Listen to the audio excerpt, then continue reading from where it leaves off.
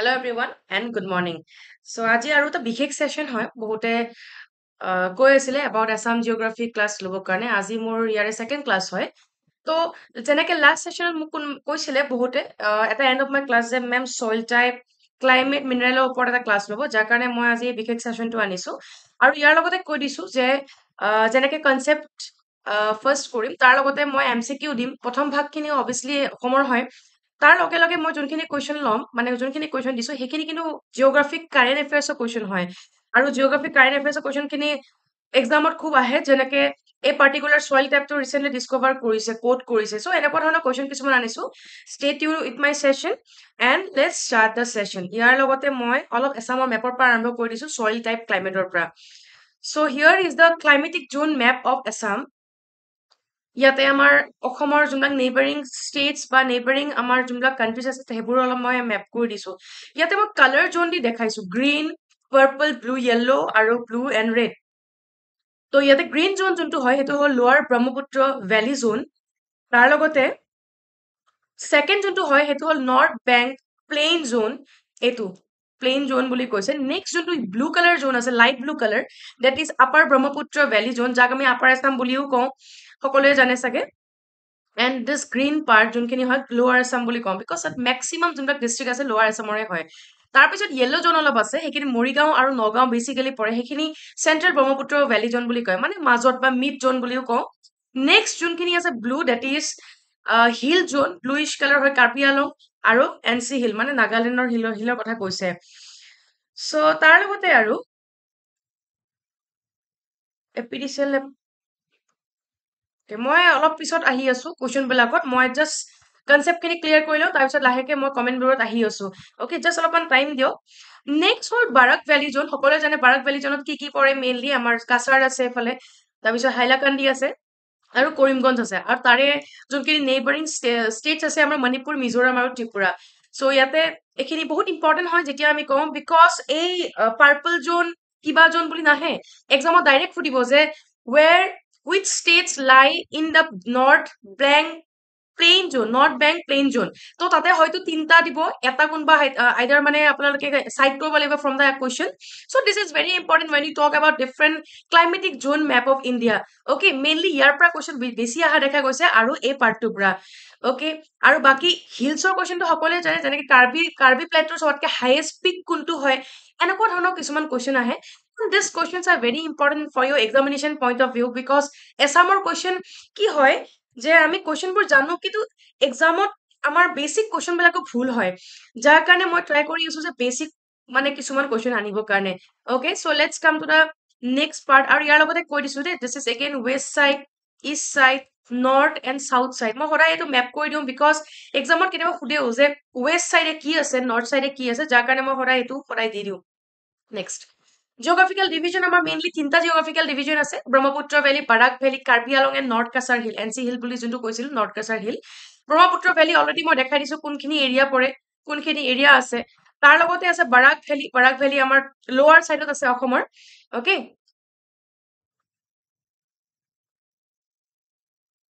SSC MTS class আছে চাগে মোৰ সায়েন্সৰ ক্লাছ আছে ডোন্ট ওয়াৰি তাৰ লগতে আছে Karbi Along and north Cachar hill I think এই তিনটা বস্তু এতিয়া ক্লিয়াৰ হৈ গৈছে because my first question is Brahmaputra Valley. This is the Brahmaputra Valley, lower Brahmaputra Valley zone or upper. Means this one and this one. তাৰ লগতে মই next কি কৈছিলো Barak Valley A part 2 হয় তাৰ লগতে last মই যোনটো কৈছিলো that is Karbi Anglong and North Kasar Hill means this part and this part is very important because ইয়াতে mineral deposit আমাৰ বহুত বেছি আছে okay Karbi Anglong NC Hill যোনবিলাক আছে বহুত mineral deposit আছে so যাৰ কাৰণে super science দিয়া নাই বাৰু because কেইদিনমানৰ কাৰণে মই super science বাৰু মই ট্ৰাই কৰি আছো যে মিক্স কৰিব কাৰণে বিকজ জিঅ'গ্ৰাফি বেছি ইম্পৰ্টেণ্ট হয় সায়েন্সো দিম মাজে মাজে সায়েন্সৰ ক্লাছো কৰাম ডোন্ট ওয়াৰি ইয়াৰ লগতে let's come to the geographical divisions climate of Assam next হ'ল ক্লাইমেট অফ এছাম আমাৰ অসমৰ মানে যোনটো ক্লাইমেট হয় মেইনলি ট্ৰপিকেল মনচুন ক্লাইমেট বুলি কওঁ তাৰ লগতে ইয়াতে হিউমিডিটি বহুত হাই থাকে আৰু ৰেইনফল বহুত হেভি হয় যেনেকে ৰিচেণ্টলি আমাৰ যোনটো মানে যোৱাকালি কি হৈছিলে যে হিউমিডিটি ইমান বেছি আছে ষ্টিল বৰষুণ দিছে বৰষুণ দিয়াৰ লগে লগে ৰ'দ দিছে চ' এইটো যোনটো ক্লাইমেটিক কণ্ডিশ্যন হয় tropical monsoon rain forest climate বুলি কয় আৰু মেইনলি আমাৰ ইয়াৰ পৰা কুৱেশ্যন বহুত আহে যে আমাৰ অসমৰ যোনটো ক্লাইমেট হয় সেইটো কি ক্লাইমেট বুলি কয় that is tropical monsoon rain forest okay এছামিছত বাৰু আনিব ট্ৰাই কৰিছো মই এছামিছতে কৈ আছো এক্সপ্লেনেশ্যনখিনি এটলিষ্ট এছামিছতে কৈছো ন বাকী ৱৰ্ডবোৰ ইমান বিশেষ টান নহয় এছামিছ আৰু ইংলিছৰ পিপল enjoy moderate climate with warm summer and mild winter আমাৰ ইয়াতে গৰমটো বহুত বেছি হয় আৰু ঠাণ্ডাটো কম হয় জানে স্প্ৰিং কেতিয়া আৰম্ভ হয় মাৰ্চ এপ্ৰিলত অটম ছেপ্টেম্বৰ অক্টোবৰ আৰু প্লেজেণ্ট with moderate rainfall and temperature মানে এই ছিজন কেইটা অলপ প্লেজেণ্ট হয় আৰু কম্পেৰিটিভলি বাকী ছিজনত মানে ছিজনতকে এইকেইটা গৰমটো কম হয় হিউমিডিটি অলপ কম হয় অ'কে এছামিছত মই কুৱেশ্যনবোৰ দিছো বাৰু কিন্তু এই পাৰ্টটো মই ট্ৰাই কৰিছো ইংলিছত দিবৰ কাৰণে ঠিক আছে মই নেক্সট ক্লাছৰ পৰা মই এছামিছৰ ট্ৰেঞ্চলেশ্যন অলপো দিম okay thank U for saying ইয়াতে আমাৰ এভাৰেজ ৰেইনফলৰ কুৱেশ্যন আহে এক্সামত 200 চেণ্টিমিটাৰ হয় অ'কে 200 চেণ্টিমিটাৰ হয় আমাৰ ৰেইনফল যিমান আমাৰ ৰেটত পৰে দেট ইজ 200 চেণ্টিমিটাৰ হয় next is hills of north forest মই অলপ আগত কৈছিলো যে আমাৰ কাৰ্বি আলং আৰু নৰ্থ কাছাৰ হিলখিনি তাৰ পৰা আমাৰ মেক্সিমাম হিলৰ এৰিয়াখিনিৰ পৰা কুৱেশ্যন আহে মিনাৰেলছৰ কুৱেশ্যন আহে চ' that is the region Y and don't make this live section ব্লাণ্ডাৰ ইমান যদি কিবা সুধিব লগা আছে নিশ্চয় সুধিব বাট ইমান স্মাইলি দিয়া আই don't think that it is important okay focus in your class because this thing আৰু কি হয় এক্সামত এইবোৰে ভুল হৈ যায় হয়নে চ' ইয়াতে চাওক আমাৰ যোনটো আপাৰ চাইডে আছে means in the Arunachal side or in the west east north and south side মানে নৰ্থ চাইডে আমাৰ যোনখিনি আছে there is a hill name as মিছমি hill Dafla hill বুলি কয় আমাৰ যোনটো আছে ইন আপাৰ আছাম চাইড বাকী Garo hill Jaintia hill Mikir Barail range এইখিনি গোটেইখিনি পৰে নৰ্থ কাছাৰ হিল আৰু আমাৰ ক'ত পৰে যে কাৰ্বি আলং প্লেটুত পৰে বাকী Naga hill obviously that is in the Nagaland side Mizo hill Mizoram ইয়াৰ বাহিৰেও কিছুমান ৰেঞ্জ আছে মাউণ্টেইন ৰেঞ্জ যোনবোৰ এক্সামত বহুত আহি থাকে আৰু ইয়াৰ লগে লগে নদীৰ নামৰ কথা কৈছো দা main flowing river of Assam is obviously Brahmaputra তাৰ লগতে লোহিত আছে that is connecting from Arunachal to our Assam. মানস নৈ আছে ভূটানৰ পৰা বৈ আহি পেলাই আমাৰ ইয়াতে সোমাইহি অসমত আৰু মানস মেইনলি আমাৰ লোৱাৰ আছাম চাইডে বৈ আহে অ'কে ক্লাছ টাইমটো মই বহাব মানে আজি মইতো 1 hour ক্লাছে লওঁ ট্ৰাই কৰিম মই আৰু ক্লাছ ল'বৰ কাৰণে ঠিক আছে চ' হিয়াৰ is the different hills let's come to the next point ইয়াৰ লগতে মই আৰু এটা ইম্পৰ্টেণ্ট ইনফৰ্মেশ্যন দি দিছো টপিক অফ কেঞ্চাৰৰ কথা যোৱাকালি মই মোৰ গ্ৰুপতো কৈছিলো টপিক অফ কেঞ্চাৰৰ কথা যোনটো আমাৰ নৰ্থ ইষ্টৰ 2-3খনমান জেগা দিও ক্ৰছ হৈ যায় টোটেল 8খন জেগা দি ক্ৰছ হৈ যায় তাৰ লগতে কাঞ্চনজংঘা টোটেল ফিট কৈছো which is 8598 fit okay next Yes mountain ৰেঞ্জেছখিনি মই অলপমান দেখাই দিছো this is Arunachal Pradesh green কালাৰে দেখাইছে দিছ ইজ অৰুণাচল হিমালয়া পূৰ্বাঞ্চল হিমালয়া যোনটো হয় দেট ইজ দিছ পাৰ্ট পূৰ্বাঞ্চল হিমালয়া বুলি কয় বাকী ৰেড পাৰ্ট যোনটো হয় that is this Sikkim part ইয়াক মহাভাৰত ৰেঞ্জ বুলি কয় আৰু বাকী গাৰো খাচী Jaintia hill that is this Meghalaya part okay ক্লাছৰ PDF মই মোৰ টেলিগ্ৰাম চেনেলত দি দিওঁ and Yes I am pinning up my Telegram channel সদায় মোক সুধি থাকে মই দি আছো বাৰু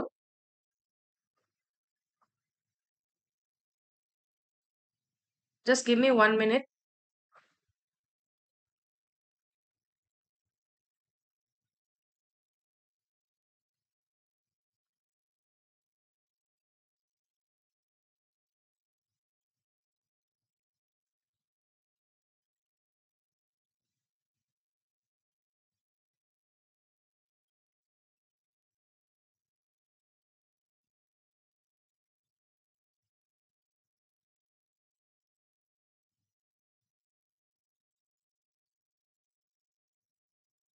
অ'কে মই দি আছো তো তাৰ লগতে মই নেক্সট পাৰ্টটোত আহো মাউণ্টেইনছ এণ্ড হিল মই অলপ আগত যোনটো ডিছকাছ কৰিলো let's C here mountains and hills কি আছে চ' প্ৰথম যোনটো হয় পূৰ্বাঞ্চল ৰেঞ্জ মই যোনটো দেখাই দিছিলো দিছ ইজ দ্য পূৰ্বাঞ্চল ৰেঞ্জ এইখিনি হয় যোনখিনি অৰুণাচল প্ৰদেশৰ পাৰ্ট হয় অ'কে চ' ইয়াতে পূৰ্বাঞ্চল ৰেঞ্জ মেইনলি ইয়াতে পটকাই Barail range Mizo and Naga hills পৰে ইন দ্য পূৰ্বাঞ্চল ৰেঞ্জ এক্সামত আহে যে পটকাই ৰেঞ্জ যোনটো হয় পটকাই হিলছ যোনটো হয় সেইটো কোনটো ৰেঞ্জত পৰে দেট ইজ ইন দ্য পূৰ্বাঞ্চল ৰেঞ্জ মই টেলিগ্ৰামৰ লিংক নিশ্চয় দি আছো মই পিন কৰি আছো give me some minutes at least 1 to 2 minutes মই ইয়াতে পিন কৰি আছো অ'কে কুৱেশ্যন মই দি আছো আফটাৰ দিছ কনচেপ্ট ছেশ্যন বেছি নাই আৰু এৰাউণ্ড এখন বা দুখন শ্লাইড আছে তাৰ লগতে মই কুৱেশ্যন দি আছো কুৱেশ্যন বহুতখিনি আছে don't worry and Yes this is my Telegram group U can join here science and tech group by Ada 24/7 any মই পিন কৰি দিছো next is Barail range one of the highest range of north east Tertiary mountain range lies in Dima Hasao, highest mountains in Assam. যেনেকে মই কলো সবতকে highest mountain range Bareil range হয়। ইয়াৰ পৰা maximum question আহিছে আমাৰ examত। Highest peak of Bareil is like a peak which is 1959 meter. Bareil range ৰ যোনটো highest peak হয় মানে elevation যোনটো সবতকে বেছি হয় that is like a peak কিমান হয় 1959 meter হয়।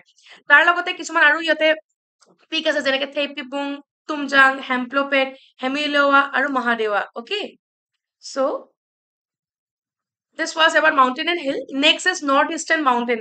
এতিয়া আমি যদি northeastern hill বা northeastern mountain কথা কওঁ ইয়াতে আমি যদি হিমালয়াৰ মানে লগত কম্পেয়াৰ কৰো তেতিয়াহলে এক্সামত হিমালয়াৰ লগত কোৱেশ্চনো আহে যেনেকে the Brahmaputra forms the Himalayan eastern boundary. This is the boundary Himalaya form কৰে northeastern hill and mountain are part of the Himalayan mountain chain. আমাৰ যোনখিনি northeastern hill আছে আৰু যোনখিনি mountain আছে Himalayan mountain chainৰ এটা part form কৰে তাক কি বুলি কয় Patkai Bam বুলি কয় in the north side আমি তাক Patkai Bam বুলি কওঁ Naga hills in the south side Naga hill বুলি কয় Manipur hills in the north. Okay, so let's come to the next. It is আমাৰ ইয়াতে maximum কি হয় ট্ৰাইবস বোৰ যোনবোৰ আছে ঝুম এগ্ৰিকালচাৰ মানে পাৰফৰ্ম কৰে ঝুম এগ্ৰিকালচাৰ বা ঝুম কাল্টিভেশন বুলি কওঁ আমি why because step wise farming কৰে যেহেতু আমাৰ হিলি এৰিয়া হয় যাৰ কাৰণে ট্ৰাই কৰে যে step wise farming কৰিব কাৰণে হেনেকে জেগাও বাছে আৰু লগতে কি হয় যে হেনেকে বিভিন্ন ধৰণৰ খেতি কৰিব পাৰে okay Mount ডাফা in Arunachal Pradesh is the tallest mountain in the area rising 15,020 feet মই অলপ নৰ্থ ইষ্টৰ ইনফৰমেশন দিছো বিকজ এভৰি টাইম এনেকুৱা নহয় যে আমাৰ অসমৰ কোৱেশ্চন দিব এছাম জিকে ইমান ডিপ কোৱেশ্চন সুধিব নেকি অবভিয়াছলি সুধিব আজিকালি প্যাটাৰ্ন বহুত ডিফাৰেন্ট হৈ গৈছে যাৰ কাৰণে মই ট্ৰাই কৰিছো যে apart from the normal question অলপ মানে ইনসাইড কোৱেশ্চন আনিবৰ কাৰণে ওকে অৰুণাচল প্ৰদেশৰ সবকে tallest mountain range কোনটো হয় মাউন্ট ডাফা কিমান ফিট হয় 15,000 ফিট মিটাৰ 4500 মিটাৰ হয় বাকি যোনকেইখন নৈ আছে সকলোৱে জানে লোহিত বুঢ়ীদিহিং তাৰপিছত দিউং কুছিয়াৰা গুমটি Kaladan Manipur tissue নাইনতালিক and নৰিয়া are the prominent rivers in this side northeastern Himalayan side okay আৰু এইবোৰ হয় মই দেখাই দিছো this is the Punjab and Kumaon Himalaya western Himalaya আমাৰ এখিনি Assam Himalaya বা eastern Himalaya বুলিও কয় ইয়াতে হিল বিলাকো মই মেনশন কৰি দিছো I'll give the PDF in my telegram channel মই টেলিগ্ৰাম চেনেলত দিম তেতিয়া এটলিষ্ট সাইট কৰিব পাৰিব কোনবোৰ কোড আছে ওকে যেনেকে ইয়াতে লাডাখ ৰেঞ্জ আছে because there lies the Kashmir ইয়াতে আছে মিকিৰ হিল দাফলা হিল তাৰপিছত পাটকাই বাম গোটেইখিনি মই ইয়াতে যোনখিনি কলো গোটেইখিনি মই ইয়াতে মাৰ্ক কৰি দিছো okay these are very important for your geography আৰু not for only northeast India কাৰণেও important হয় let's come to the next which is significance of north and northeastern mountain মই ইমান দেৰি northeastern mountain কথা কৈ আছো why it is significant আমি কিয়নো পঢ়িব লাগে let's see here the effects of climate change on a summer monsoon is intercepted by Himalaya high height sprawl and expansion যিমান আমাৰ এক্সপান্ড হৈ আছে হেনেকে ক্লাইমেট চেঞ্জত ইফেক্ট পৰি আছে যাৰ কাৰণে আমাৰ ক্লাইমেট যোনটো সিজনত যোনটো হ'ব লাগে নাই হোৱা বৰষুণ যোনটো সিজনত আহিব লাগে নাই আহা they also keep chilly Siberian air masses out of India মই মাজতে এটা ক্লাছ কৰিছিলো about Himalayan mountains and Brahmaputra how the Himalayans are serving মই এটা শৰ্টস বনাইছিলো হিমালয়া কেনেকে আমাক প্ৰটেক্ট কৰি আছে তো কি হয় যোনবিলাক আমাৰ ঠাণ্ডা বতাহ আহিব লাগে ইণ্ডিয়াত হিমালয়া এজ এ বেৰিয়াৰ কাম কৰে যাৰ কাৰণে বতাহবিলাক এনেকে স্প্ৰেড হৈ গুচি যায় আমাৰ ইয়াতে সোমাব ইমান চান্সেস নাপায় ওকে যাৰ কাৰণে সাইবেৰিয়ান মাছ যোনটো হয় তাতে বেছি ঠাণ্ডা বতাহখিনি পায় বাট ইয়াতে আমাৰ কি হয় যে অলপ কম্পাৰেটিভলি কম হয় ওকে আৰু সবতকে হাইয়েষ্ট অকাৰিং মিনাৰেলস আমাৰ পায় গোল্ড সিলভাৰ কপাৰ আৰু লিড আৰু সাম minerals known to occur in the Himalayan region মানে অকল আমাৰ অসমৰ কথা কোৱা নাই অল ওভাৰ মানে হিমালয়ান ৰিজনৰ কথা কৈছো কাশ্মীৰত আকৌ কোল however this mineral cannot be extracted at a current level of technological advancement it is also unprofitable Kashmirot coal by no doubtly Vindeshi Binoy my telegram channel is been pinned there pin kora ase sauk aru upor diyeche ada 24/7 northeast number moi di disu you can check there that is my telegram channel you can join there আৰু মই ইয়াত কৈ আছিলো যে কাশ্মীৰৰ কোলটো আনপ্ৰফিটেবল হয় because তাৰে কোলটো আমি এক্সট্ৰাক্ট কৰিব নোৱাৰো বহুত টান হয় হিলি এৰিয়া হয় কেনেকে আমি এক্সট্ৰাক্ট কৰিম যাৰ কাৰণে কোল আমাৰ অসম মেঘালয় য'ত পায় সেইবোৰ এক্সট্ৰাকশন প্ৰসেসটো ইজি হয় কম্পাৰেটিভলি টু কাশ্মীৰ যাৰ কাৰণে আমাৰ ইয়াতে প্ৰফিটেবল কোল পায় ওকে সো নেক্সট ইজ মোৰ চেনেল নামটো পিন কৰা আছে in my comment section, live comment section. তাৰ লগতে আমাৰ যোনটো নৰ্থ ইষ্টাৰ্ণ মাউণ্টেইন হয়, দে আৰ ভেৰি মাছ ফাৰ্টাইল, যাৰ কাৰণে আমাৰ ইয়াতে খেতি বহুত ভাল হয়, সকলোৱে জানে চাগে। Fertile soil, forest wealth, অৰ্কাৰ্ড and various mineral among আদাৰ থিং, যাৰ কাৰণে আমাৰ নৰ্থ ইষ্টাৰ্ণ মাউণ্টেইন খিনি বহুত ইম্পৰ্টেণ্ট হয় two study. Okay, Yes, soil map of India মই অলৰেডি দেখাই দিছিলো, ইয়াতে মই মেনশ্যন কৰি দিছো কোনবোৰ হয়। মই এইটো দেখাই দিছো। আমাৰ সইল যোনবোৰ কেটেগৰী হয়, মেইনলি 1, 2, 3 and 4 চাৰিটা কেটেগৰী ভাগ কৰা আছে। ফাৰ্ষ্ট ইজ এলুভিয়েল সইল, তাৰে আৰু সব টাইপ আছে, যেনেকে য়ংগাৰ আৰু অল্ডাৰ এলুভিয়েল। তাৰ লগতে আছে প্ৰিডমিনেণ্ট নহয়, পিএনমন সইল। এইবোৰ সব আমাৰ নৰ্থ ইষ্টত পায়, এক্সামত ইয়াৰে কুৱেশ্যন আহে, যাৰ কাৰণে মই দেখাই দিছো। তাৰ লগত আছে এটা হিল সইল, ৰেড চেণ্ডি আৰু ৰেড লমি সইল। এইবোৰ পাহাৰীয়া এলেকাত বেছি পায়, দেখিছে চাগে, বৈ আহে, ফ্ল' হৈ আহে, যেতিয়া বৰষুণ দিয়ে পানী আহে, ৰেড সইল বা ৰেড ৱাটাৰবোৰ ফ্ল' হৈ আহে। লাষ্ট ইজ লেটাৰেটিক সইল বা লেটৰাইট সইল বুলিও কয়। চ' দিছ question R very important for SI exam also'. মানে most of the exam of north east বা আমাৰ যোনবিলাক এছামৰ ষ্টেট এক্সাম হয়, চবৰ কাৰণে ইম্পৰ্টেণ্ট হয়, বিকজ ৰিচেণ্ট যোনখন SI পেপাৰ আৰু যোনবোৰ এক্সাম হৈছিলে তাৰে পেপাৰবিলাক চাইছো, ইমান হাৰ্ড কুৱেশ্যন আহিছে, ইমান ডিপ কুৱেশ্যন আহিছে অসমৰে। So you have to study this question, okay? And here is the end of my concept. Let's start with the question. Around 25 to 30 question আছে. Let's start. মই at least 15 to 16 minute ললো for the concept session. Yes, মই অসমীয়াত বুজাই দিছো আৰু ইয়াতে অসমীয়া লিখিও দিছো, যোনে মোক এইমাত্ৰ ক'লে, okay? Which is the highest mountain peak of Assam Himalayan range? Assam Himalaya ৰেঞ্জৰ সৰ্বোচ্চ পৰ্বত শৃংগ কোনটো হয়? কোনটো সবতকে হাইয়েষ্ট মাউন্টেইন ৰেঞ্জ হয়? What is the correct answer? নামচা Barua, দৌৰাপেটা, গুৰু পিক নে হিমাগিৰি? মই লকেট কৰি দিছিলো মেপত অলপ আগত। So what is the correct answer? Very easy. আৰু এই কুৱেশ্যনটো কমন কুৱেশ্যন হয় in every state exam. What is the correct answer? লোকবক মোৰ ভিডিঅ' চাই পেলাই ট্ৰাই কৰিব, কিন্তু নিজেও পঢ়িব লাগিব। এতিয়া চবৰে কাৰেণ্ট এফেয়াৰ্ছ খিনি অলপ টান লাগে। কাৰেণ্ট এফেয়াৰ্ছৰ কাৰণে U have to study every day, সদায় পেপাৰ পঢ়ক, সদায় যোনবিলাক আৰ্টিকেল ওলাই আছে সেইবোৰ পঢ়ক। Okay, and Yes, very good, the correct answer is নামচা Barua. এইটো আমাৰ ইষ্টাৰ্ণ হিমালয়ৰ চবতকে হাইয়েষ্ট মাউণ্টেইন পিক বুলি কয়। It is a traditional designation for a portion of the Himalayan range between eastern border of Bhutan on the west, Great Bend on the Sangpo River, and east. The highest peak of this name is known as Namcha Barua. Yes, the correct answer is A. Okay, don't forget. Aru kod ase amar border kori ase in the Bhutan side. Okay, next. I'm trying to cover the whole syllabus at least for this part, EVS, Geo, and science part. Okay, next. Tropical wet evergreen forest কথা মই অলপ আগত কৈছিলো, but এখন particular rainforest আছে, সেইখন আমি tropical wet evergreen forest karne ami mane chini pao, and these are predominantly found in which of the protected area ase tolor kono সংরক্ষিত অঞ্চলত গ্রীষ্ম মণ্ডলীয় ভিজা চিৰসেউজ অৰণ্য প্ৰধানকৈ পোৱা যায়। সো ইয়াতে মই অসমীয়া লাইনটো কৈছো, আৰু লগতে ইয়াতে মই কি সুধিছো যে ক'ত বেছিকে আমি সংৰক্ষিত অঞ্চলত ট্ৰপিকেল উইথ এভাৰগ্ৰীন ফৰেষ্ট টাইপটো পাওঁ? কাজিৰঙা, দিহিং পাটকাই, নামেৰি নে পবিতৰা? এই হয়তো। What is the correct answer? Yes, this question is also one common question. Very good. The correct answer is B. Dihing Patkai wildlife sanctuary, WLS মানে wildlife sanctuary. Tropical weight of evergreen forest mostly ইয়াত পোৱা যায়। ইয়াৰ বাহিৰেও আৰু কিছুমান অঞ্চলত পোৱা যায়। মই আজি অসম সুধিছো, হয়তো এক্সামত অসম নুসুধিবও পাৰে। অসমৰ লগে লগে পোৱা যায় Andaman and Nicobar আইলেণ্ডত।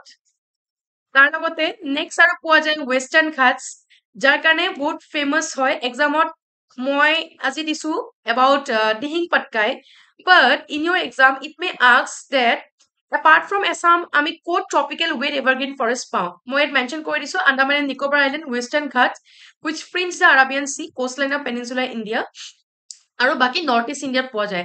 Small remnants of evergreen forests are found in Orissa state also. Okay, so Orissa-তো পোৱা যায়, কিছু অঞ্চলত Orissa-ৰো পোৱা যায়। Let's come to the next question.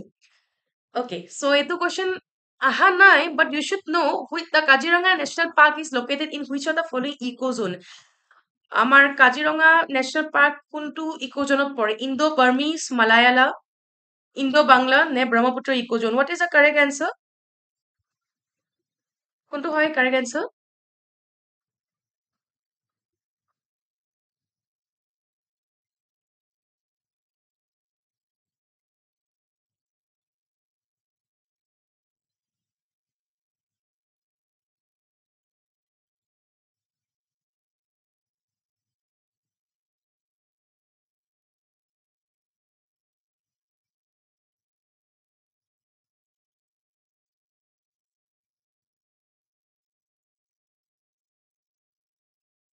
Okay কোনটো হয় কারেক্ট অ্যান্সার সকলে কৈ দিয়ক yes it is ইণ্ডো-মালায়ালা ইকোজোন এইটো কোৱেশ্চন আহিছিলে বহুতবাৰ Indo-Malaya ecozone hoy. Kaziranga National Park is located in the Indo-Malaya ecozone and the dominant biomes of the region are Brahmaputra Valley, semi-evergreen forest of the tropical and subtropical moist broadleaf forest biome. Ebur ase kisuman. Aru this are similar to the savanna and grassland, the tropical and subtropical grassland. Mane juntu ecozone buli koisu Indo-Malaya ecozone. This are somehow similar to the savanna and the shrubland biome. Okay. So let's come to the next question. Question to answer didilo nohoy moi. Which national park is in Assam is one of the stronghold for the wild water buffalo? So what ke highest wild water buffalo kot pae? Dipru Soikwa, Manas, Orang, ne Kaziranga National Park. What is the correct answer?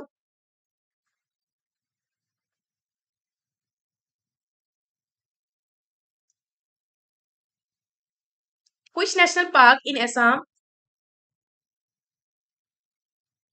You have to try, okay, Bindeshi Binoy. You can try because there are so many question concept clear koribo lagibo. Concept clear nokorake olop tan hoy, but etia jehetu time nai. Let's see. So what is the correct answer? Yes, mo already dekhai dilu no. The correct answer is D. Our last stronghold for the wild water buffalo is Kaziranga National Park is the correct answer. Okay. Next question. Yes, Kaziranga National Park Tiger Reserve হিচাপে কেতিয়া গণ্য কৰিছিল 2006 চনত the park is home to large breeding population of elephant, wild water buffalo and swam deer. এবাৰ এক্সামত সুধিছিলে যে swam deer population আমি highest সবত ক'ত পাওঁ that is same answer Kaziranga National Park okay wild water buffalo swam deer elephant এইবোৰ আমি খুব বেছিকে পাওঁ যাৰ কাৰণে correct answer হ'ল যে Kaziranga National Park. Let's come to the next question. Red laterite soil are found in which of the following areas in Assam? মই অলপ আগত কৈছিলো ৰঙা মাটি যোনটো ফ্লো হৈ আহে along with the water ক'ত পোৱা যায় বেছিকে Karbi hill and Dima Hasao Majuli island Brahmaputra flat plains of eastern Assam BTAD great near Bhutan Himalayan foothill মইতো ইয়াতে বহুত কেটা মাউন্টেইন ৰেঞ্জৰ কথা কৈছো so what is the correct answer ৰঙা মাটি বা red laterite soil ক'ত পোৱা যায় অসমৰ তলৰ কোনটো অঞ্চলত ৰঙা laterite মাটি পোৱা যায় what is the correct answer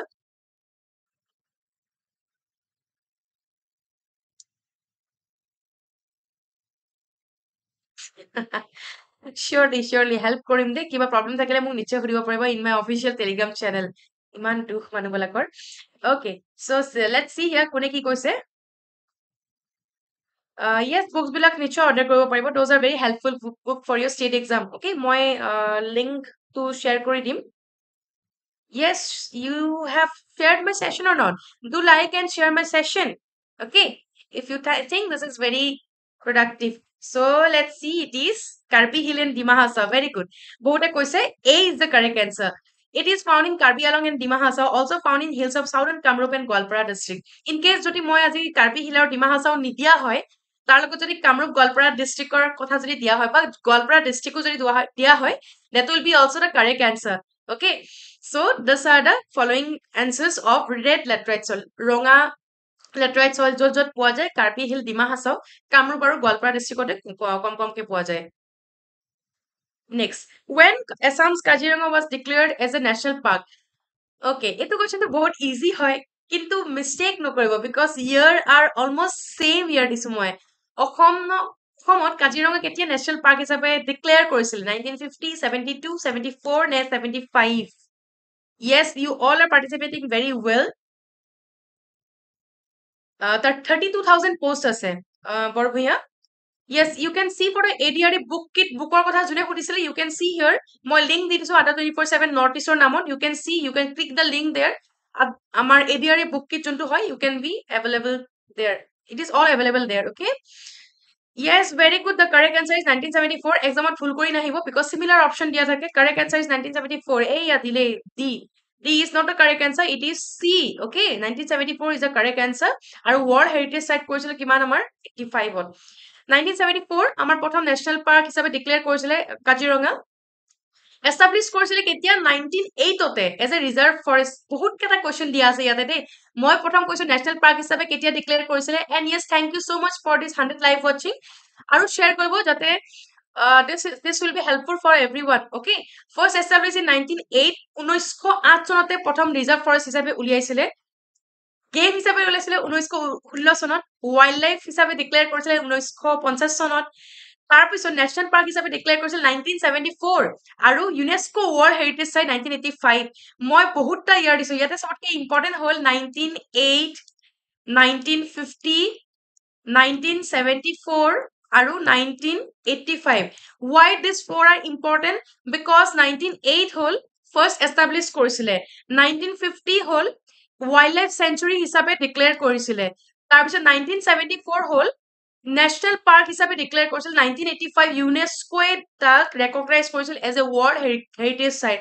চাৰিটা ইয়াৰ দিছো, চাৰিটা ইম্পৰ্টেণ্ট হয়। মই আজি সুধিছো 1974, হয়তো পিছত বাকী এক্সামবোৰত আপোনালোকক সুধিব পাৰে এবাউট এতিয়া মানে নেশ্যনেল পাৰ্ক হিচাপে ডিক্লেয়াৰ কৰিছিলে বা ইউনেস্কো হেৰিটেজ চাইট হিচাপে। Let's come to the next. In which year আ earthquake sank the bank of the Barak by 15 feet? What is the correct answer?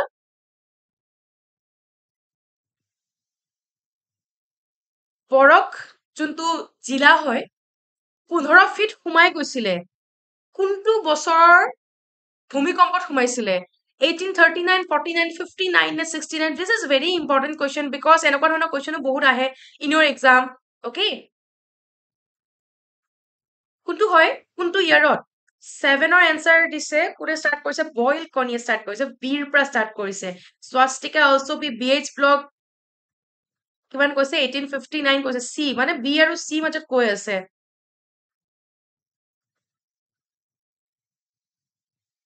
Okay, B আৰু C কৈ আছে। Let's see the answer and it is 1869. D is the correct answer. D কোনবাই কৈছিল নে? Let's see কোনে কোনে D কৈছে। 1869 দেখোন কোনেও কোৱা নাছিলে। So মই কৈ দিছো যে ইয়াৰে নেক্সট কুৱেশ্যন যোনকেইটা হয় এইকেইটা অলপ আমাৰ ভিতৰৰ মানে ইনসাইড কুৱেশ্যন হয় অফ আসাম জিঅ'গ্ৰাফি। Okay, ইয়াৰ লগতে মই ইণ্ডিয়ান জিঅ'গ্ৰাফি কুৱেশ্যন অলপ দি আছো। And yes, do like and share the session again. The correct answer is 1869. বৰক যোনটো ডিষ্ট্ৰিক্ট হয় 15 ফিট সোমাই গৈছিলে 1869 যোনটো আৰ্থকুৱেক হয় তাতে। Okay,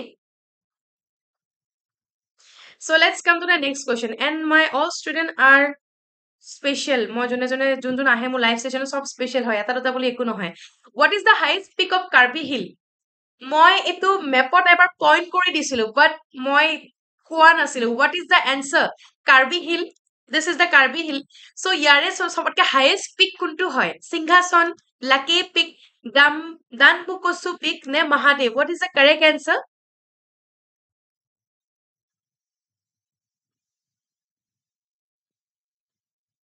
কোনটো হয় কাৰেক্ট আনসাৰ কৈ দিয়ক সকলোৱে।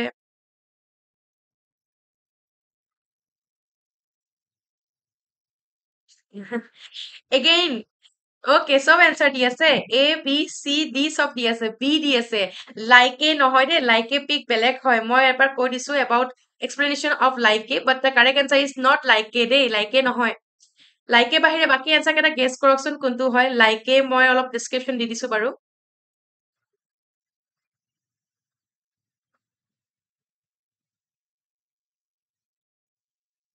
So লাইকে pick, it is in south side of Barail range. মই যেহেতু Barail range কথা কোৱা নাই, in Dima Hasao district. And here the correct answer is Singhason.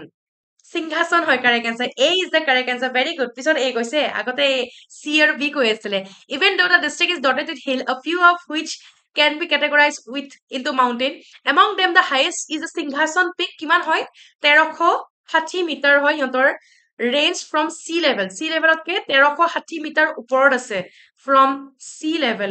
Okay, so the highest peak of Karbi Hill is Singhason. Next question. Assam's newest district, Majuli, is carved out of which of district? কোনখন ডিস্ট্ৰিক্টৰ পৰা মাজুলী কাটি উলিয়াইছে? ইখন যদি মাজুলী হয় এটা particular ডিস্ট্ৰিক্টৰ পৰা separate কৰি উলিয়াইছে। What is the district name? জানিব চাগে, বহুত ইজি হয়। কি লিখা গল মই মুছি দি আছো।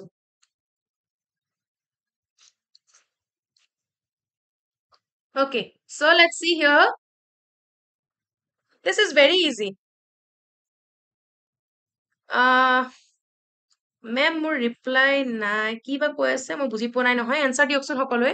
মই চবকে ৰিপ্লাই দিম দেই, আৰু মোৰ গ্ৰুপত যোন যোন আছে নহয় মই চবকে ৰিপ্লাই দি থাকো, আৰু মই ইন টাইম মানে ৰিপ্লাইও দিওঁ। Of every question which are asked, যি সোধে মই দিও থাকো। U can চিয়ৰলি join my Telegram link, মই তাতে সদায় এক্টিভ থাকো, পল কুৱেশ্যন দি থাকো, আৰু কাৰেণ্ট এফেয়াৰ্ছ মই অলমষ্ট ডেইলি দি থাকো। U will be able to join me there, okay. ইয়াতে লাইভত মই কাক কিমান কমেন্ট দিম। য়েছ the correct answer is Jorhat, because মাজুলীৰ লগতে কি আছে, যোৰহাট ডিষ্ট্ৰিক্ট আছে, তাৰ পৰা কাৰ্ভ কৰি বা কাটি উলিয়াইছিলে 27 জুন 2016, 27 জুন 2016 চনৰ পৰা 16 চনত উলিয়াইছিলে। তেতিয়াৰ চিফ মিনিষ্টাৰ সৰ্বানন্দ সোণোৱালে, taking the total number of district of Assam two 33, okay. এইটো যদি ভুল হয় তেনেহলে কেনেকে হ'ব? Majuli was carved out of the northern part of Jorhat. The main industry is agriculture, with paddy being the chief crop. তো তাতে মেক্সিমাম আমাৰ যোনটো খেতি হয় paddy, okay, মানে আমাৰ plantation. So next question. এইটো এটা আমাৰ জিঅ'গ্ৰাফি বুলি নহয়, অসমৰে কুৱেশ্যন হয়। আমি চবে ট্ৰেন্সপৰ্ট ডিপাৰ্টমেণ্টৰ কথা কওঁ নহয়, দ্বিতীয় বুলি আমি চিঞৰি থাকো যেতিয়া আমি কওঁ আমাক লাইচেন্স লাগে, কিবা লাগে। এতিয়া কওকচোন যে আমাৰ অসমৰ ট্ৰেন্সপৰ্ট ডিপাৰ্টমেণ্টটো কেতিয়া এষ্টাব্লিছ হৈছিলে? এনেকুৱা ধৰণৰ কুৱেশ্যন খুব সোধে এক্সামত। যেনেকে আমাৰ APSCত সুধিছিলে যে কোনোবা এখন কলেজ কেতিয়া এষ্টাব্লিছ হৈছিলে। এতিয়া কটন কলেজ কেতিয়া হৈছে, জিউ কেতিয়া হৈছে, সেইবিলাকৰ দিন গ'ল। অলপ ইউনিক পঢ়ো। ট্ৰেন্সপৰ্ট ডিপাৰ্টমেণ্ট আমাৰ কেতিয়া এষ্টাব্লিছ হৈছিলে? What is the correct answer?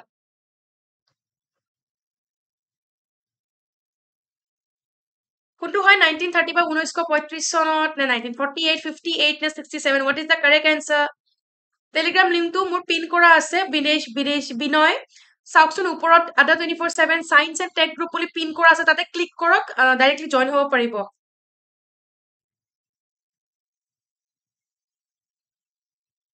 What is the correct answer? Yes, let's see the correct answer. সবে C আৰু D গোটেই গালে answer কৈছে। Yes, the correct answer is 1948. Okay, আমাৰ ইণ্ডিয়াৰ ইণ্ডিপেণ্ডেন্ট হোৱাৰ এক বছৰ পিছত the correct answer is 1948. With the passage of time and under the changed circumstances, with a view to cope up with the necessities, a separate department under the name and style Transport Department Government of Assam was established.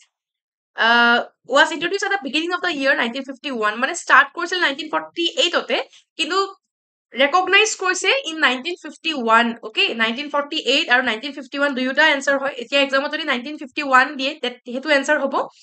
It was headed by a secretary of the government. সেইকাৰণে কোন নহয় basic question বিলাকত আমি ভুল কৰো। আমি অসমতে আছো কিন্তু এনেকুৱা ধৰণৰ যদি আমি ইনফৰমেশন বিলাক নাজানো, ইয়াৰ পৰাইতো কোৱেশ্চন দিব। APSCত এবাৰ সেনেকুৱা কৰিছিলে, একদম বেসিকতকে বেসিক কোৱেশ্চন দিছিলে যোনবিলাক আমি সদায় দেখি থাকো কিন্তু কেতিয়াও মন নকৰো। ওকে, বা ইমান ডাঙৰ ডাঙৰ স্মাইলিও দিব পাৰে নে? এটা দিলেওতো হয়। Next, when did BTAD was established? আৰু এটা আহি গ'ল এষ্টাব্লিছমেণ্টৰ। সকলোৱে জানে BTAD এলেকাৰ বহুত মানুহ আছে যোনে ইয়াতে মোক লাইভ কমেন্ট কৰি আছে। BTAD কেতিয়া এষ্টাব্লিছ হৈছিলে? 2004, 3, 3 নে 5? 30 নৱেম্বৰ 2004, 10 ফেব্ৰুৱাৰী 2003, 2 জানুৱাৰী 2003 নে 20 June 2005? What is the correct answer? Madam, কিমান ডিপাৰ্টমেন্ট আছে? Please reply. আমাৰ টোটেল 32,000 পোষ্ট আছে। ওকে, 32,000 পোষ্ট আছে। তাৰে সবতকে হাইয়েষ্ট আছে এডুকেশ্যন চেক্টৰৰ। এডুকেশ্যন চেক্টৰৰ টোটেল 10,000 প্লাছ আছে। ওকে, সবতকে হাইয়েষ্ট আছে। আৰু বাকি গ্ৰেড 3, গ্ৰেড 4 এইবোৰ আছে 4,000, 7,000 এনেকে আছে। টোটেল 32,000 পোষ্ট, 32,000 প্লাছে হয়। অলমোষ্ট 32,700 মান পোষ্ট উলিয়াইছে। ওকে, তো এতিয়া নটিফিকেশন ওলাই যাব লাগে বাই অগষ্ট ছেপ্টেম্বৰলৈকে আমি এক্সাম এক্সপেক্ট কৰিছো। So what is the correct answer? এক ছেকেণ্ড মই আকৌ এবাৰ দিব দি আছো।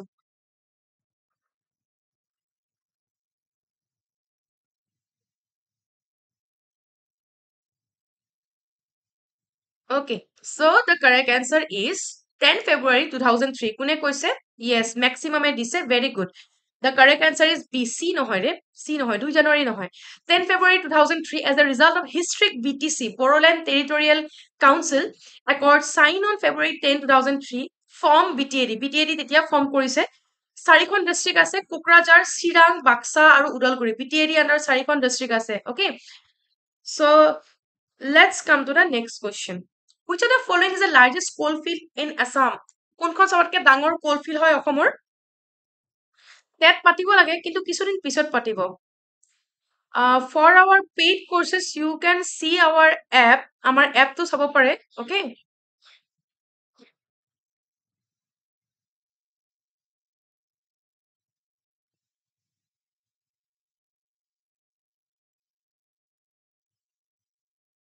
So ইয়াতে correct answer কোনটো হয় কৈ দিয়ক এবাৰ.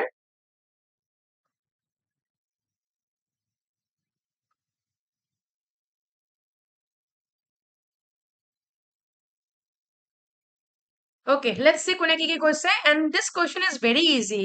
এটো নাজানিলে কেনেকে হ'ব? আজি মোৰ first class attend কৰিছে বহুত ভাল লাগিছে. Thank you so much যোনে কৈছে. And yes, the correct answer is Makum. Makum হয়. ক'ত আছে? ডিগবৈত আছে. These coal mines are network of 4 open cast and underground mines. 4টা আৰু open cast mine আছে. আৰু কোনে অপাৰেট কৰে? North Eastern Coalfield Limited, a subsidiary of Coal India with a capacity of 1 million ton per annum. Yes, ইয়াতে আৰু এটা important বস্তু আছে দেই. MTPA. What is the full form of MTPA? MTPA এনেকুৱা ধৰণৰ কোৱেশ্যনো আহিব পাৰে. So মই কিয় কৈছো because this is related with coal production. Example সুধিব পাৰে যে what is the full form of MTPA in relation with coal production? And the correct answer is 1 million ton per annum হয় MTPA. আৰু ক'ত আছে? Margherita town, Tinsukia, Assam state, India. Makum হয় correct answer. Okay. And yes, যোনে সুধিছিলে about our batch, you can click here. Classes 2 আগষ্টৰ পৰা start হ'ব. Ada 24/7 North Eastern নামত মই দিছো. You can see here. Okay. যোনে যোনে কিতাপৰ কথা সুধিছিলে, the most weighted book it is available 32,000 plus পোষ্টৰ কাৰণে. ইয়াতে আমি computer, maths, reasoning, English, GK সবৰ কাৰণে আমি books আনিছো. These books are very easy to understand. বহুত সৰু হয়, মানে বুজিবৰ কাৰণে ভাল হয়. Precisely MCQ দিয়া আছে যোনবোৰ আমিও follow কৰো for the classes. Use this code Y771S to get more discount. Okay. Next. Which among the following galaxies is known as Messier 31? This is very important question for your upcoming exams. Okay, কোনটো হয় correct answer কৈ দিয়ক সকলোৱে. Thank you Noinmani Chetia যোনে মোক কৈছে about my class. Thank you so much. আৰু বাকি যোনে যোনে কৈছে yes, exam most probably September হ'ব because September 10 তাৰিখৰ আগত notification দিম বুলি কৈছে. Form fill up হোৱাৰ almost 1 month time নাপায় আজিকালি exam conduct কৰি দিয়ে. So get ready with your preparation. Okay. ইংলিশত আমাৰ ছাৰে ল'ব, শুভম ছাৰে ক'ব ইংলিশত কি কি ক্লাছ হ'ব. সো ইয়াতে কোনটো কাৰেক্ট এনসাৰ হয় গেছ, এটলিষ্ট গেছ কৰক নাজানিলেও. মিল্কি ৱে গেলেক্সি, পিনহুইল গেলেক্সি, এন্ড্ৰমেডা গেলেক্সি নে চমব্ৰেবো গেলেক্সি. আৰু এইটো জিঅগ্ৰাফি কোৱেশ্চন হয়, খালি ইউনিভাৰ্ছৰ লগত ৰিলেটেড হয়. What is the correct answer? It is এন্ড্ৰমেডা. Milky ৱে নহয়, মিল্কি ৱেৰ নাম বেলেগ হয়. U can C this detail in your books or notes. So ইয়াতে কাৰেক্ট এনসাৰ হয় এন্ড্ৰমেডা গেলেক্সি, যাক আমি মেছিয়াৰ 1 বুলি কওঁ. Okay, Messier 31, sorry. It is a bare spiral galaxy, মানে ঘূৰণীয়া galaxy হয়, দেখিছে নহয় এনেকুৱা. It is nearest major galaxy to the Milky Way. Milky Way ওচৰত আছে, কিন্তু Milky Way নহয়. The correct answer is Andromeda. Okay. Yes, you can prepare for 2 months, but you have to be very much means বহুত কষ্ট কৰিব লাগিব. 2 মাহ বহুত কম হয়. Okay. Maths class হৈ আছে, Sabarna sare maths class আনি আছে. You are all able to see. Next question. Which type of igneous rocks form the majority of the oceanic crust? এতিয়া question খিনি অলপমান moderate to tough level আহি আছো because সকলোৱে জানে examত আজিকালি ইমান easy নাহে, moderate to tough level আহে, যাৰ কাৰণে মই from here onwards current affairs কিছুমান আনি আছো geography আৰু লগতে মই অলপ deep question কিছুমান আনিছো about earth's crust, মানে maximum মই geography কথাই কৈ আছো ইয়াতে. So আমাৰ কোনটো ধৰণৰ igneous rock maximum oceanic crustত পায়? গ্ৰেনাইট, কোৱাৰ্টজাইট, বেসাল্ট নে ডায়ৰাইট? মই ইয়াতে কৈ দিছো, মানে ফটোখনত if you can see here you will be able to point out the answer. What is the correct answer? কৈ দিয়ক সকলোৱে.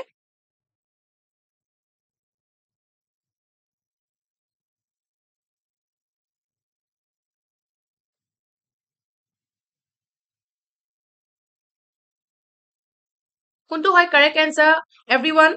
মই ইয়াতে মেনশন কৰি দিছো these are the oceanic crust. তো ইয়াতে 4টা ৰক আছে, মই ইয়াতে কোনটো মেনশন কৰিছো? What is the correct answer? And it is basalt. সবতকে upper layer আমি পাওঁ basalt. Okay, see this is the layer. এখিনিতে আমি প্ৰথম কোনটো পাইছো? basalt পাইছো, হয় নে নহয়? This is the layer.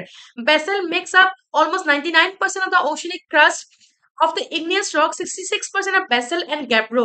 Okay, so the correct answer is বেচেল্ট মইতো ইয়াতে গ্যাব্ৰো নামটো দিয়া নাই আইদাৰ ইয়াতে যদি গ্যাব্ৰো থাকা হয় তেনেহলে গ্যাব্ৰো হলে হয় answer but here the correct answer is বেচেল্ট okay so let's come to the next question Jarawas and Sentinelese tribe are found in which among the following state or union territory সকলে শুনিছে Sentinelese tribe এনেকুৱা এটা tribe হয় তাতে আমি যাই পেলে কেতিয়াও তাতে আমি যাব পৰা নাই অনলি এজন বা দুজন সাইন্টিস্ট গৈছে আজিলৈকে Sentinelese tribeৰ ওচৰত সিহঁতে হিউম্যান কানেকশনৰ লগত একো নাই একো কানেকশন নাই বাকি ৱৰ্ল্ডৰ লগত ওকে আৰু সিহঁতৰ ওচৰত কোনোবা গলে দে ট্ৰাই টু এটেক আস আমাক মানে মাৰিব বিচাৰে বিকজ সিহঁতে একো কানেকশন কৰিব নিবিচাৰে উইথ দ্য আউটাৰ ৱৰ্ল্ড কোনটো হয় এই জাৰাৱা আৰু Sentinelese tribe ক'ত পায় আন্দামান এণ্ড নিকোবৰ আইলেণ্ড মালদ্বীপছ লক্ষদ্বীপ নে বেংকক what is the correct answer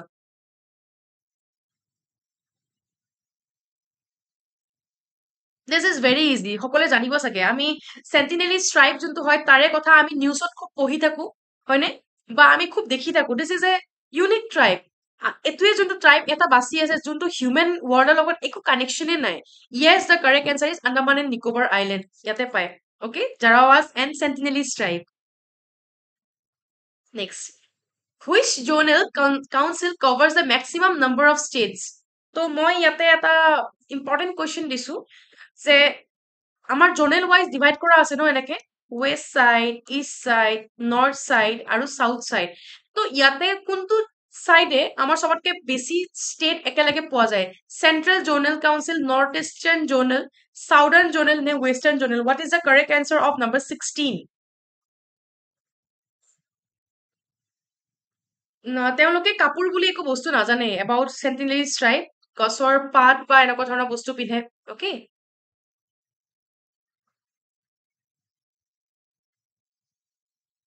So what is the correct answer? And yes, these are also very important for your exam. And the correct answer is yes, it is B. North Eastern Zonal Council সবতকে ডাঙৰ হয় কিয় because তাতে একেলগে 8খন state আছে okay 8খন state একেলগে থাকে কালি মোক কোনোবা এজনে কোৱেশ্চন সুধিছিলে যে মেম সিকিম ইনক্লুড নহয় নেকি মই কালি মানে মোৰ লাষ্ট ক্লাছত সৰি কালি নহয় তাৰে আগৰ ক্লাছত মই যোনটো কৰিছিলো সুধিছিলে যে মেম সিকিম ইনক্লুড নহয় নেকি নৰ্থ ইষ্টত মই কোৱেশ্চনটো কৰিছিলো যে সিস্টাৰ ষ্টেটছৰ কথা আমাৰ 7খন সিস্টাৰ ষ্টেটছৰ লগত এজন আছে ব্ৰাদাৰ ষ্টেট বুলি কয় মানে সিকিম সো মই হেতু কোৱেশ্চন কৰিছিলো okay north east zonal council সবতকে ডাঙৰ হয় বিকজ ইয়াতে সব ইউনিয়ন টেৰিটৰি আৰু সব মিলি পেলে তোৰে 8খন ষ্টেট আছে Taking state and union territory together, the Northeastern Zonal Council has the maximum number of states and union territory. So this is the correct answer. Okay. Next. The earthquake resistance reconstruction Dhaji Dewari system is found in which are the following places of India? এনেকুৱা এটা construction site আছে যাৰ নামটো হ'ল Dhaji Dewari system. Earthquake resistant হয় মানে যিমানে ভূমিকম্প দিয়ে সিহঁতৰ একো ক্ষতি নহয় সো এই পার্টিকুলার জায়গাটো কোড আছে Andhra Pradesh Assam Tripura Jammu and Kashmir and this is a current affairs question very important for your upcoming exam কোনটো হয় and also মই আৰু এটা কথা কৈছো ইয়াতে যে চাওক কিছুমান কোৱেশ্চন নাজানিবও পাৰে বাট ট্ৰাই টু এনসাৰ যদি ভুল হয় তেনেহলে শিকিব সকলোৱে ওকে তাতে কোনো যাব নোৱাৰে কাপোৰ দিব বা একো বস্তু দিবলৈ এটেক কৰে কাৰ মাৰে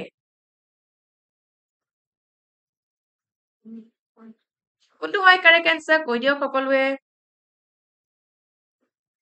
ভুল হলেও চিন্তা নকৰিব বিকজ শিকিব পাৰিব কোৱেশ্চন খিনি অলপমান মডাৰেট টু টাফ লেভেল হয় ফ্ৰম নাও on okay okay so let's come to the answer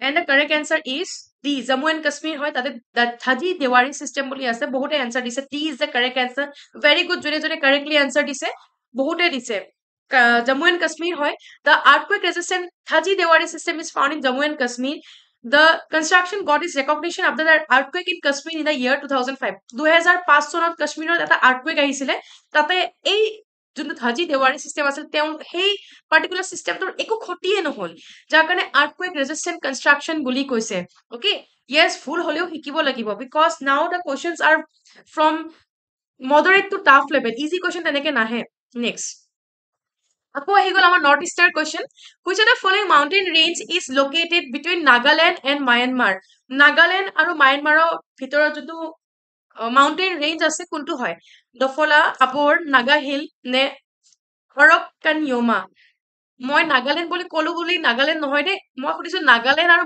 মায়ানমাৰৰ মাজত যোনটো হয় সেইটো কাৰেক্ট এনসাৰ নিপন দোলে হাই হেল্ল' যোনে যোনে এনচাৰ দি আছে আজি বহুতে দি আছে মই চবকে নাম ল'ব পৰা নাই অ'কে য়েছ ভুলৰ পৰাই শুধৰণি হয় ভেৰি গুড এই নাগাহিল নহয় দেই নাগালেণ্ড বুলি ক'লে নাগাহিল কেনেকে হ'ব মই সুধিছো নাগালেণ্ড আৰু মায়ানমাৰৰ মাজত যোনটো মাউণ্টেইন ৰেঞ্জ আছে সেইটো কোনটো হয় কাটিয়ে দিছো মই নাগাহিল নহয় অ'কে এতিয়ালৈকে দুজন মানে কাৰেক্ট এনচাৰ দিছে বাৰু Horlicks it is not নগাহিল Yes very good the correct answer is আৰাক্কানয়ুমা D is the correct answer. Okay. The Arakkanyoma range is located in the border of Nagaland and Myanmar. Some part of this mountain range is submerged in the Bay of Bengal. কিছুমান part Bay of Bengal to সোমাই আছে. Okay. So Nagaland বুলি ক'লে Naga Hill যদি answer দিয়ে কেনেকে হ'ব? So Nagaland আৰু Myanmar মাজত যোনটো mountain range হয় that is Arakkanyoma range. Okay. Next. মই অলপ time দিছো ভালকে questionটো পঢ়ি লওক. What is the correct answer? Okay মই ইয়াৰ লগতে এবাৰ সুধিছো যে মোৰ নেক্সট সেশনটো মই কিহৰ আনিব লাগিব সবে এনসাৰ কৰকচোন তাৰ লগতে মই এবাৰ মই এনসাৰটো আহি আছো মোক কওকচোন যে মোৰ নেক্সট সেশনটো কি আনিম আৰু ইয়াৰ লগতে ইমান সবে স্মাইলি দি আছে এই ডাঙৰ ডাঙৰ স্মাইলি বিলাক কেনেকে দিয়ে চাওচোন মইও এটা দি চাও অ মোৰ দেখোন নাই হোৱা আপোনালোকে ইমান ডাঙৰ ডাঙৰ স্মাইলি কেনেকে দি আছে এইডাল এটা স্মাইলি হৈ গৈছে মোৰ গোটেই লাইভ সেশনটোৱে পুৰা একদম ভৰি গৈছে দেখোন শিকিব লাগিব দেই এইবোৰ কেনেকে দিয়ে অকে সো মই নাম লৈ আছো কোনে কোনে আনসাৰ দি আছে লেটস সি কোনে দি আছে কাৰেক্ট আনসাৰ ইয়েস সো ইয়াতে চাওক মই চাৰিটা অপশন দিছো ন এ বি চি আৰু ডি মই ইয়াতে কৈছো which of the following বায়োস্ফিয়াৰ reserve in India is a part of world network of বায়োস্ফিয়াৰ reserve world network বায়োস্ফিয়াৰ ৰিজাৰ্ভত সিহঁতক ঘোষিত কৰিছে সো কোনটো হয় আকৌ দিছে দেখোন কেনেকে দিয়ে ৰে এইবিলাক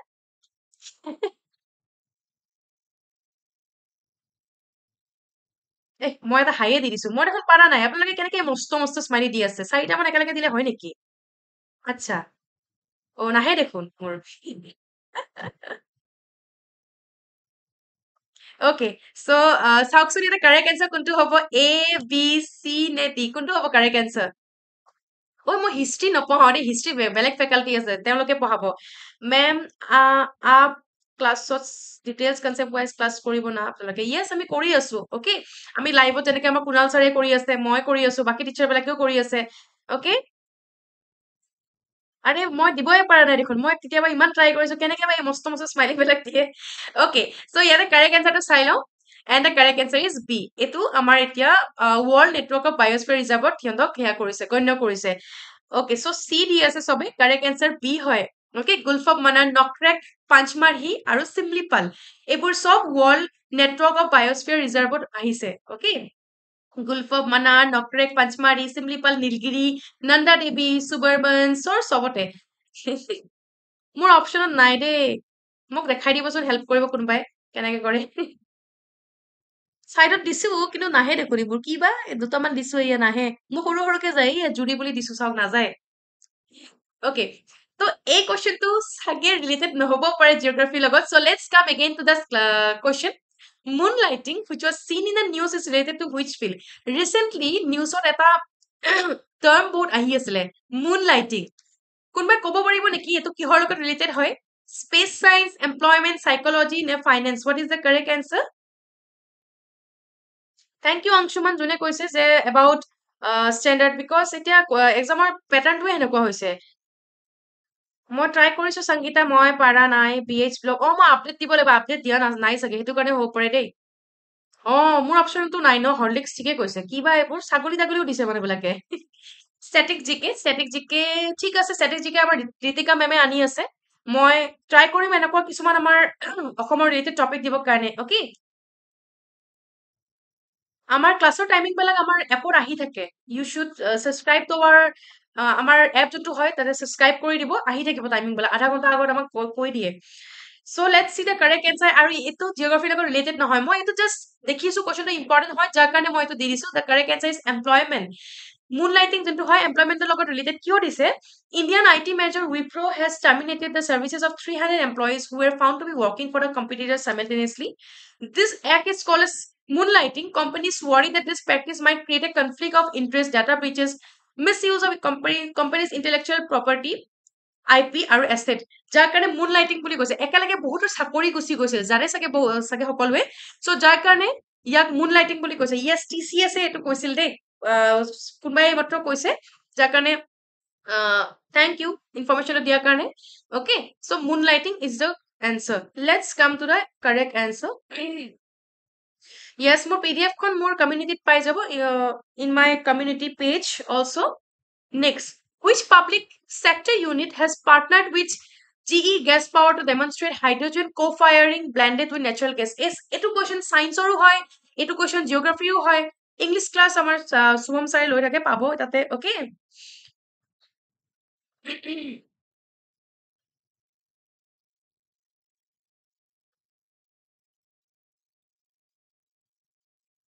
কোনটো হয় correct answer কৈ দিয়ক সকলোৱে।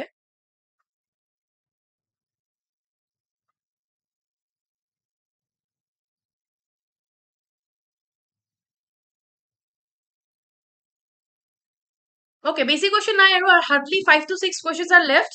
So, yes, হৈ গৈছে আৰু smiley দিয়া, answer কওক। So, কোনে partner কৰিছিলে with GE Gas Power to demonstrate hydrogen co-firing blended with natural gas? What is the correct answer? ONGC, GAIL, NTPC, ne BPCL? The correct answer is NTPC. Yes, very good. Today, NTPC is the correct answer. NTPC and GE Gas Power signed a memorandum has for feasibility to demonstrate hydrogen co-firing blended with natural gas. So hydrogen blend কৰিব natural gas লগত। Why? Because hydrogen is less pollutive হয়, মানে pollution কম কৰে, less pollution কৰে, যাৰ কাৰণে hydrogen blend কৰিব try কৰিব। But this process is very much risky, যাৰ কাৰণে এটা ডাঙৰ major unit of oil ৰ লগত মানে collab কৰিছে with NTPC. Next question. What is the name of the National Electric Freight Platform launched by Niti Aayog recently? Current affairs question hoy. What is the correct answer?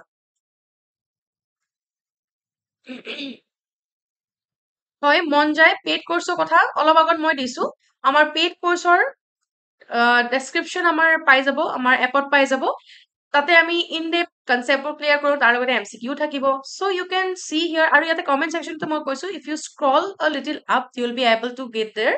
Okay. So yate correct answer kuntu hoy, etu eta current affairs question hoy of geography and science to that related hoy. E-fast, E-energy, E-freight, ne E-transport. What is the correct answer? Okay. So let's see. So C aru A koi ase, and the correct answer is A. E-fast. Very good. June A koise. Niti Aayog in collaboration with World Resource Institute, India launched the country's first national electric freight platform E-fast বুলি কয়। আৰু it stands for Electric Freight Accelerator for Sustainable Transport India. মই আজি সুধিছো কোৱেশ্চনটো যে নীতি আয়োগে কাৰ লগত মানে ইলেক্ট্ৰিক প্লেটফৰ্মৰ লগত কৈছে, নামটো হল A, কিন্তু কেতিয়াবা সুধিব পাৰে যে what is the full form of E-fast? Full form is Electric Freight Accelerator for Sustainable Transport India. The platform is supported by the World Economic Forum to support কৰিছে Callistrate and RMI India. WRI India unveiling is total cost উলিয়াইছে, কিন্তু সবতকে important হল যে E-fast যোনটো হয় তাৰে ফুল ফৰ্মটো আৰু কোনে এটো কলাব কৰিছে, ওয়াৰ্ল্ড ইকোনমিক ফোৰামে এটো ইহঁতক মানে সাপোৰ্ট কৰিছে। Okay, let's come to the next question. Ma'am PDF বোৰৰ কোৱেশ্চন লগত এলং আনসাৰ মেনশন কৰি দিব প্লিজ। ইয়েস, মই আনসাৰ বোৰো থাকে PDF ৰ লগত। ওকে, কিয় নাথাকিব, অবভিয়াসলি আনসাৰ দিম, নহলে কেনেকে পাৰিব। Google collaborated with which state to drive digital led learning and skill development for students and youth? Google recently আমাৰ নৰ্থ ইষ্টাৰ্ণ ষ্টেট এখন লগত কলাব কৰিছিলে, যাতে ডিজিটালি সবে শিকে আৰু জানে student আৰু youthৰ লগত। So what is the correct answer? Assam, Meghalaya, Nagaland নে মণিপুৰ? কাৰ লগত কলাব কৰিছিলে? হাই দীপাংকৰ, আনসাৰ কৰক সকলোৱে।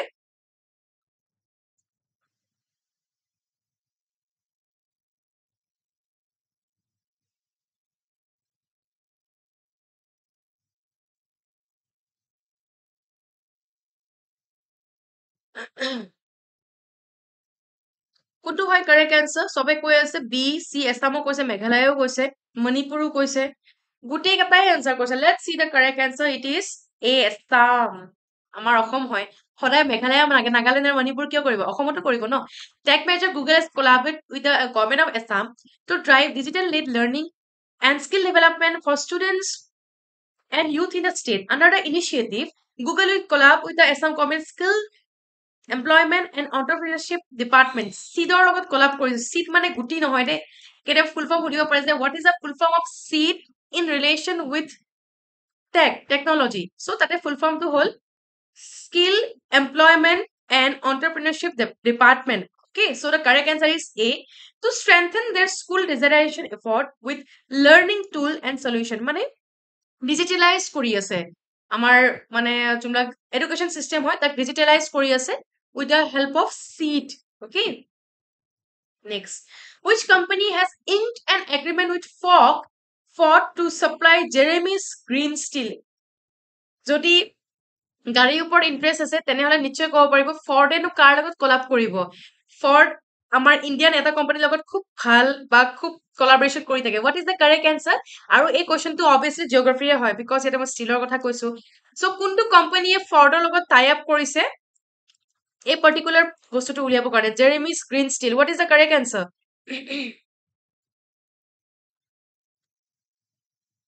চেল কৈছে মই এইকাৰণে কৈছো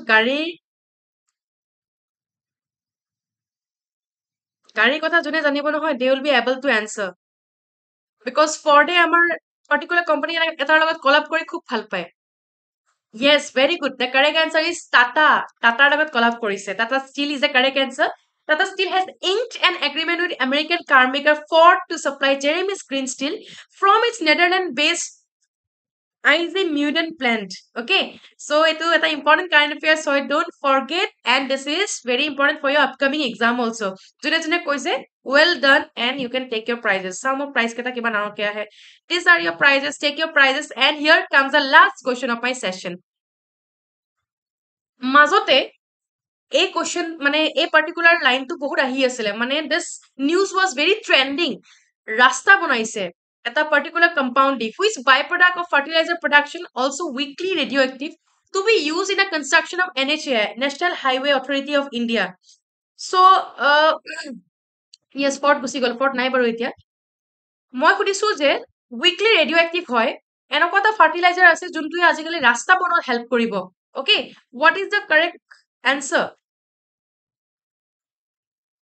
ফৰ্ডে আমাৰ ইণ্ডিয়াহে এৰি গৈছে বাকীতো ফৰ্ডে কাম কৰি আছে নহয় বাহিৰত and their production is very good মানে সিহঁতৰ যোনবিলাক গাড়ী হয় বহুত ষ্ট্ৰং হয় at least very stronger from the Indian cars what is the correct answer sulfur gypsum phosphor gypsum benzyl gypsum ne potash gypsum what is the correct answer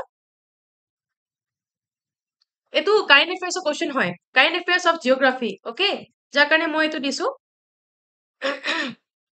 yes june kom na pai see here the correct answer is B phosphor gypsum it is a byproduct of fertilizer production it is composed of gypsum but is weakly radioactive due to naturally occurring uranium and thorium phosphor eta enoka compound hoy phosphorus আমি তাক radioactive কব পাৰো যদি আমি তাক simulate কব পাৰো মানে ল্যাব টেকনিক্স কিছুমান দি সো ফসফরাস হয় যত ফসফরাস থাকিব রেডিওঅ্যাক্টিভ বুলি যেতিয়াই কব the correct answer will be always phosphorus আৰু ইয়াতে ফসফৰাসৰ অপচন এটাই আছে যোনটো আসলে বি ওকে বুজি পাইছে চাগে সকলে মই কি কৈছো কেনেকে ৰিলেট কৰিছো ৰেডিওঅ্যাক্টিভ মানে ফসফৰাসৰ লগত যোনটো ৰিলেটেড হয় so the correct answer is phosphor gypsum okay so here comes the end of my session